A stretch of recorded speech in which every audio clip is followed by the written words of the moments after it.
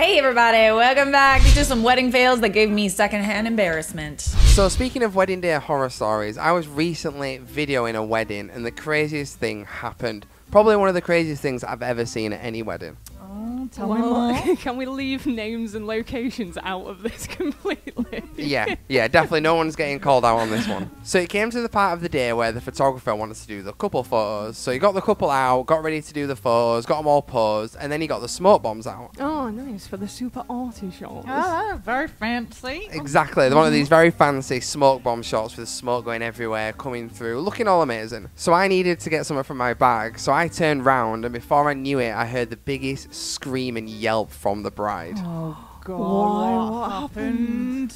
So I turned around, and no word of a lie, the bride's dress was on fire. Stop! Literally like flames coming up from the bottom of the dress. Oh, my God. That's like your worst nightmare. So I could literally see like the flames like eating up the bride's dress. It was literally getting smaller. So what had happened is the photographer had dropped the smoke bomb on the bride's dress. Oh my God. So the photographer managed to like put out the flames on the dress, but unfortunately the bride still had the rest of the couple shots to do and the evening do to do. It's an absolute nightmare. Did she kick off? She kicked off more than you would believe, and she had to like continue the wedding with this burnt dress. Oh, you know, I've always thought it was a little bit extra to have multiple dresses for your wedding day. But I feel like after hearing this, like this is obviously a very special case, but there's a lot that could go wrong with regards to the dress, right? You could spill something on it, you could set it on fire, you could yourself, you could throw up on it, a jealous ex-girlfriend could come in and spill wine on you. There's so much that could happen. So maybe, not saying go and spend a crazy amount of money, but it might be a good idea for brides and future brides to have a spare. Otherwise, there's always Photoshop, you know what I mean? Went to a wedding today and was chatting to this guy. He was chirpy and chatty all day, and I got him on Instagram. This was on his story. I always find that weddings are a good place to meet people, meet guys. Not that I'm looking right now. Just kidding, I'm really not looking. But, you know, when I was single, a wedding was a good place to find somebody because people are just so sad and single, and a wedding is a good place to meet someone. I stand corrected. Struggling today being single at this wedding.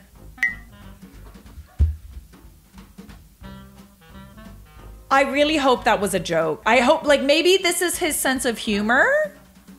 But did anyone else just get the ick hard? Ooh. There's something about dudes in mirror selfies. I just can't. I can't do it. I can't not get the ick. I can't believe this is going against the grain. This is the definition of cringe to me. I guess I can understand being sad and single at a wedding, but to pose for an attention grab, it's the equivalent of setting up a phone to catch yourself crying. Odd. Yeah, see, is it performative sadness or is he being funny? I don't know, but like, I still got the ick. Help! Did anyone take engagement pictures with guns? Guns are a big deal to my fiance, but all the inspo photos I can find on Pinterest look kinda redneck. Well, yeah.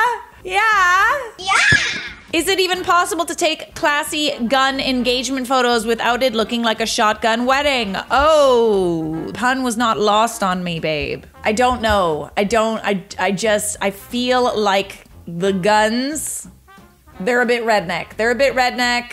I understand that your fiance loves guns, but like, do we have to include them in the wedding photos and the engagement photos? Like, we don't have to do that. For example, I really like tiny hands. Do I want tiny hands in my engagement photos? No. They're really, really important to me. They bring me so much joy. Not as much joy as maybe your fiance gets from guns, but I don't need them in my engagement photos. I just don't. I think that we can pass on that. But again, it's your wedding. Just be prepared to have it look a little bit redneck. I was at a wedding once and a family member had to be taken out because he had collapsed. We all thought he had a heart attack. But no, he just had a little too much of the devil's lettuce. When you finally announce to everyone you got eloped and are excited to see everyone's support and love, but your in-laws send you this email. Everyone in the family is laughing at your wedding video because you look like a big joke. How could you possibly expect any of us to see any beauty or joy in a wedding video about such horrible, abusive, and ugly woman inside and out marrying into the family? I hope we won't have to share a name with you. Subject, pathetic. Jesus. Okay. You don't look like a big joke. Those are beautiful wedding photos for the record. They were just mad that they weren't invited and included in the decision. But to send an email like that, I'm sorry. Secondhand embarrassment. Should I mention my class rank in my wedding vows? I don't think so. But go on. I was planning my wedding with my fiance when we started discussing wedding vows. He really doesn't want me to mention it, but I graduated from a T14. What's a T14? Do I research? Law schools. It's a law school. Top 14 schools in the US based on rankings. Okay, good for you, babe. Congratulations. But I don't know if we should say that in the wedding vow. Aren't wedding vows supposed to be about how much you love the other person? Edit number 1. I'm a little concerned about the amount of people that think this is a joke or a post. I was thinking of mentioning it in a casual manner, but why though? Why do you need to mention that? Something along the lines of, baby, without you, I wouldn't have been able to graduate from XXX law school. Something humble that makes him seem like the good guy. What's wrong with that? I just don't think that it's necessary to like talk about your achievements with regards to talking about how much you love another person. It's the fact that you like want to put the law school in the speech. You can say, without you, I wouldn't have graduated from law school, or you got me through law school. But to add the shameless plug in there. Edit number 2, I think this has reached an audience outside the legal community. No, I don't. I think it's reached an audience that kind of think it's a silly idea. You are the center of attention on your wedding day. You are. But it's not about being the center of attention on your wedding day. It's about the vows and whether or not your wedding vow should be about yourself. It's not. It's not about you, babe. You're talking about why you love that person that you're marrying. Chances are your family and friends already know that you graduated from the T14 law school. The way they served ice cream at a wedding, not my pick, just thought people here would appreciate it. Let's see. Oh yes, I do appreciate that, I do. Look how, so I appreciate this so much. There's just a big ice cream schlong. A nice big wiener. Okay, but can we just talk about how inefficient this is? This is not an efficient way to grab ice cream. Like, look at everybody grabbing it from the bottom. It's just gonna topple over and fall. Why do we need to do it like this? Why does it need to be a big ice cream cylinder? I like the grapes on top though, that's a nice touch. So is everyone just supposed to walk up and take a lick? Stop! Your thoughts are so much more wholesome than mine. Okay, let's not go there. They're cylinders. Did you also immediately notice the ethnically diverse ice cream penises? Does anyone else find this as odd as I do? The most embarrassing thing that happened at our wedding. During the ceremony, my mother-in-law brushed my hubby's hair in front of everyone. Oh, don't do this. Mothers of the bride, mothers of the groom, if you're watching this, don't do that. Don't do that. Look at him. Look at him. He's mad. Look, he's like, Mom, can you not? Can you not do this? It is a respectable thing to do before you're about to take pictures, all right? If you wanna, you know, fix the bride's hair and makeup, fix her dress, maybe the groom looks a little disheveled, by all means, before they take pictures, go and fix them. You have my permission, and I am the final word on this, but not during the ceremony. Is this inappropriate? If you have to ask if it's inappropriate, it is. I, 28 female, want to get my partner, male 44, before our first dance to pour champagne down his leg and into my mouth from his foot, like in the Tarantino movie. What Tarantino movie? I haven't seen that one. I'm picturing something very odd. Oh, the images are very odd. Would he have pants on? Is he taking the pants off? Are we pouring it through the pants? Let's find out. This would mean a lot to me, but my partner says it would be inappropriate. And it's involving other people into our fetish.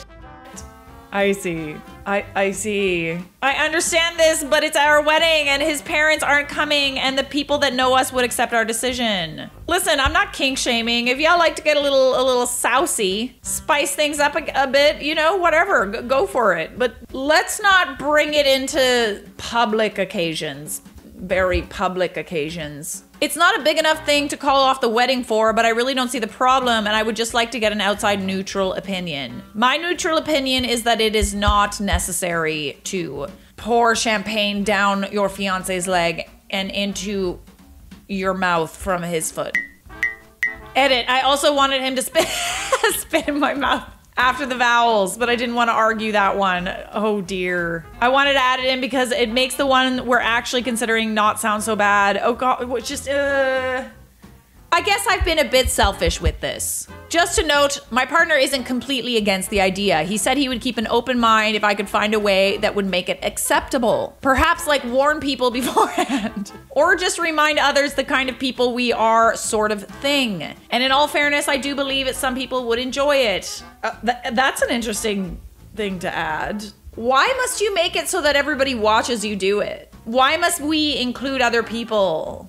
That's private, babe. That's private. I don't think it's necessary to have that at your wedding. But that's just me. Me in the middle of my wedding ceremony realizing I'd made a terrible mistake. Oh, okay. Okay, girl, go off. What happened? Your love is a perfect embodiment of why we should all believe in love and its power. Uh-oh. Love is the base. Now you may say your vows. Pause for a moment.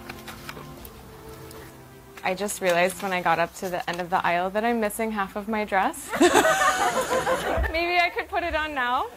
Yes! Oh, she is so beautiful. I'm not kidding. Two nights ago, I had a dream that I did this.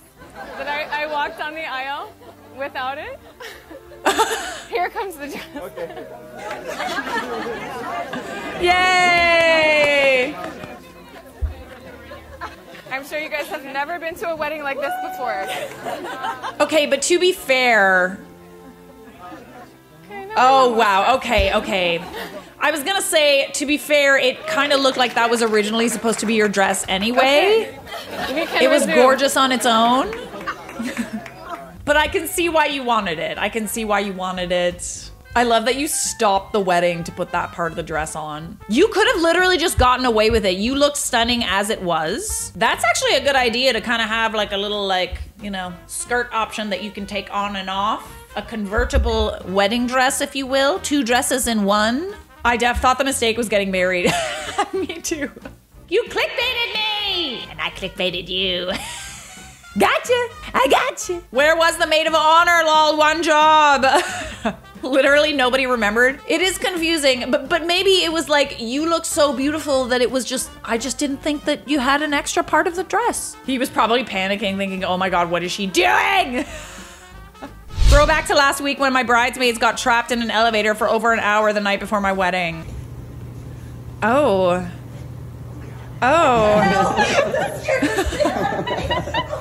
Surprise! Is this my present? Okay, but all is not lost because these firemen are kind of cute. I mean, I can only see them from behind, but they looking cute. Tell me you invited them to the wedding, my dear. Tell me that they were there. After being trapped in an elevator and then the door opening to that, it would be a welcome sight. You probably couldn't do much about it though, because speaking from experience, you gotta pee real bad after you get stuck in an elevator. Those were some wedding fails that gave me secondhand embarrassment. I love you. Just wanted to tell you.